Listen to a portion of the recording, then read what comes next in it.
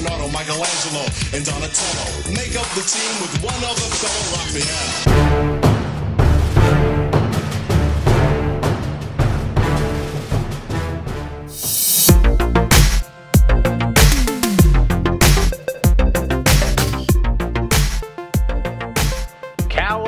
Bunga! Welcome back to my channel, guys.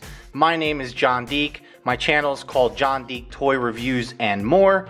And just a few hours ago, I had something totally awesome arrive at my doorstep, and I wanted to share it with you guys. And that is this beauty right here. That is the Raphael from Neca, the 18-inch 1/4 scale from the 1990 Teenage Mutant Ninja Turtles movie.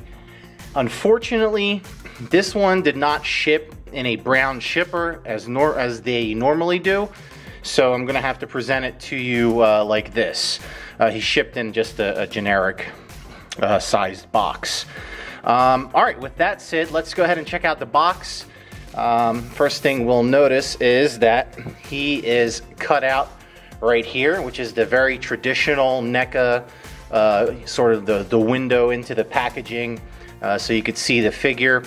And then at the bottom, of course, you'll have the screen capture from the film, and you'll have the title Teenage Mutant Ninja Turtles and the name of the figure, which is obviously Raphael. And then on the side of the box, we will see some photos of the actual figure. These are not screen grabs from the film. This is the actual figure. So there's some really nice photos that NECA put on the box. Then on the back of the box, we have some more photos of Raphael, the figure. Then we have a screen grab from the film. And then we have it says, Raphael, now you can catch America's favorite green teens in their first live action blockbuster film after waiting, and so forth. I'm not going to read the whole thing. You get my point. So on the side of the box, again, same thing. We just have some photos of Ralph. Top of the box, nothing spectacular. Huh, you can see me. Hey guys. All right, and that's just the name of the Teenage Mutant Ninja Turtles name. And then the bottom of the box, which I'm going to start showing you guys the bottom of the boxes, because I just recently discovered that NECA gives credit to their artists. As you guys know, I founded 1/6 Society, and I'm a huge fan and huge supporter of artists in this hobby. So I like to always give them credit. So these are the artists who were involved in creating Raphael. Specifically the sculpt, who is Trevor Zammit and Jason Fraley, which is they are the ones responsible for the sculpt, and it goes forward with fabrication, paint, photography, package design, director, etc. Alright guys, let's get this thing out of the box. I am thrilled to show him to you, and I'm also going to do something a little special, and I'm going to eventually, later on in this video, compare him to Donatello and show you guys what they look like together. Alright guys, I will be right back. Okay guys, so I went ahead and got it out of the box. I messed around with him for about maybe 3 hours now, did some comparisons between him and Donatello, and I also shot some photographs and so forth. The first thing I want to go over is the accessories, okay? So I'm actually a little bit disappointed because he did not come with like an extra accessory like Donatello did. You know, Donatello came with this really awesome canister of ooze. Unfortunately, Raphael did not, so that's kind of a bummer. Nothing to throw you off of buying the figure. It's still a fantastic figure, and I'll go over all that with you. But I think that NECA could have thrown in a bonus Domino's pizza box or something stupid that could have cost them, you know, not too much to mold. Anyway, the way I think they made up for it was by giving an extra hand, which for the most part all the hands are the same as Donatello, but there is one, there's actually 1, 2, 3 hands that are not the same, but the other ones are pretty much all the same. So let's go over to accessories. Again, we have a slice of pizza, delicious pizza for everyone to eat here.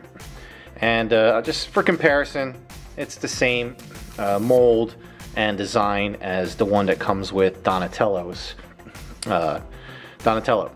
So that's the pizza. Then you have this hand here, is a 3-finger turtle hand. The other one here. And then this is the hand that Donatello does not have, and this is the pointing hand. So as you guys know, Raphael is more of a serious character. He might not, have the thumbs up dude hands, So I guess the pointing hand might suit him better. So again, paint work, fantastic. I mean, you can just see that they outlined the black for the finger. The fingernails are different color, and overall, it's just I think it's a fantastic paint job on the hands. This is the other hand he'll come with.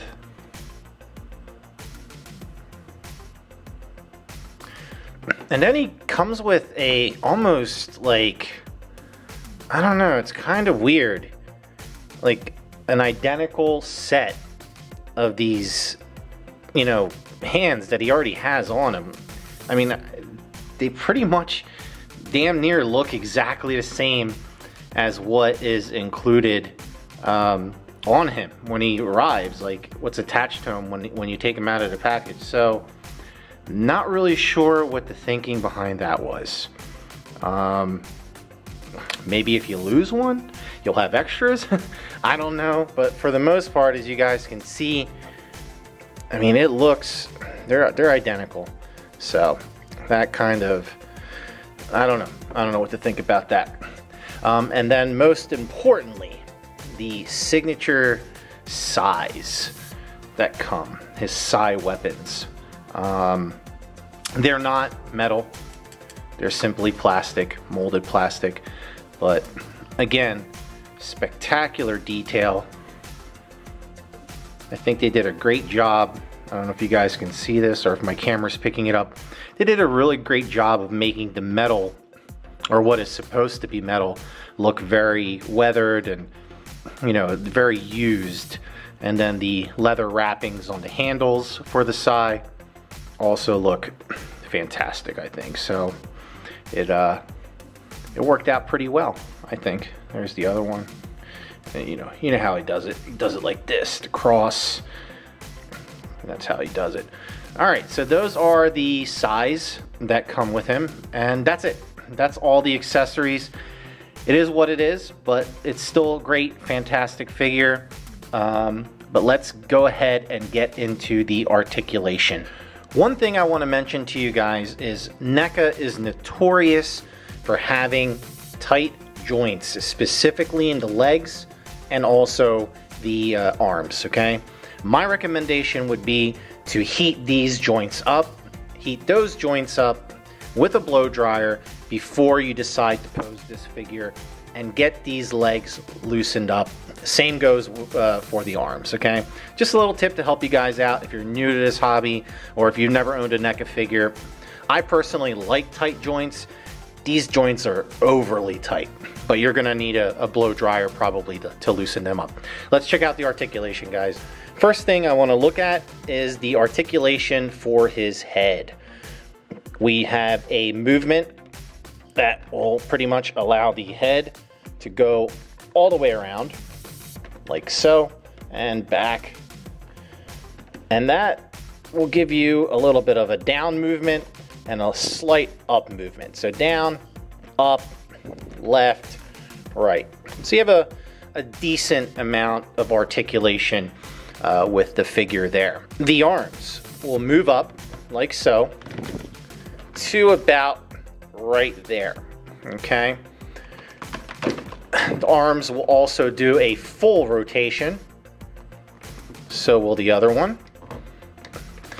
And you will also be able to get a elbow bend to about right there. And the elbow will also swivel left and right. And you're also going to be able to swivel the wrist all the way around. And let me just find it. You're able to get a sort of a in and out motion from the wrist. Okay. All right, same goes for this arm. You're going to get a full bend, wrist rotation, and a movement of in and out for the wrist. As for the ab crunch, you're still going to get a forward sloping motion like so, and you're going to be able to move it back. The one thing I want to mention about doing a ab forward and ab back is something I think is really awesome, is the shell here has a rubber mold on the inside that is attached to the back of the body. This mold actually flexes, as you can see. Let me try to get that on camera. See? It flexes up and down. So as you're doing that specific position, you're not losing anything, you know, visually from the figure. It's not leaving a big black hole there. It's you know, continuing the aesthetics of the figure. The legs will do a full split, and they are ratcheted, and we'll go out all the way there. There you go. If you ever wanted Raphael or a Ninja Turtle to do a split, you can do it with this figure. It's pretty easy. And then the legs will ratchet back up. They will move forward like so. Let's go ahead and show you a side angle. So you got forward, a little tiny bit back, and then forward, okay? And then you're also going to have a rotation at the hip joint, which will go about that far to the left and about that far to the right. Same with this leg. You're going to get the leg to go up about that far. Sorry guys, this thing is so heavy to handle in front of my camera. And then you're also gonna get a swivel here that goes out and back. The knees will bend about that much, and they will actually bend a little tiny bit forward too, roughly. See that? A little tiny bit forward there. Same for this one. Knee bend. Show you all angles so you can see. And then again, tiny bit forward. The ankles will pivot left, right, up, down, pretty much all around. Okay, same thing for this leg, all the way around, up, up, and down. And that is the articulation for the figure. And I need a drink of water because I think I broke a sweat. Comparison time. It's what everybody has probably been waiting for. This is Donatello, and that is Raphael. And as you guys can see, the bodies are identical. There really is no difference. Don't let any camera tricks fool you or throw you off. There is really no difference between the bodies on these figures. What you will notice is that Donatello has a few extra spots over here on his arms. You'll see more shading in the forearm, versus you don't have that shading here for Raphael. You'll notice just, again, the one major thing you're gonna notice is it's almost like Donatello has more spots than Raphael does. Same goes for the head sculpt, which obviously the head sculpt is completely different. You'll also notice here that Donatello has a little more neck area than Raphael does. Raphael's neck is probably, I would want to say, a 1/4 inch less lower than Donatello's. So this is pretty much the main comparison between the front of the bodies. Let's turn them over and see the back of the bodies so we can get an idea of what the shells look like. So again, you're going to notice that Donatello has a fairly clean, clear shell, okay? And Raphael here has some scrape marks in it. So in my opinion, what I think Neca did was they molded this shell, they took the mold from this shell, modified it, added a few scratches into it, and then obviously used it for Raphael. Do I see a problem in doing that? Well, no, not really. I mean, you have these figures, they're $100. They're not $300, $400, $500 figures. I don't see a reason why, Neca wants to go crazy and create all new shells and so forth. This is fine. Do a little modification and call it a day. As far as changing the bodies, I think Michelangelo is going to be smaller than these guys. I would imagine that they would have to change Mike's body, but we'll see. I mean, who knows at this point. So let's go ahead and give you guys a side-to-side comparison here. And there we have a side comparison of Donatello and Raphael. So you guys can kind of get an idea of what the sides look like. Again, don't let the camera fool you. It's exactly the same, because I can already see on my LCD screen here that this looks different, that looks different. It's just because it's not entirely easy for me to pose these things exactly the same right here in front of me.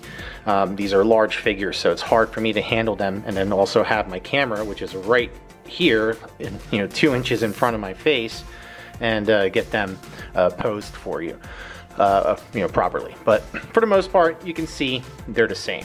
My final thoughts for this figure. What do I think?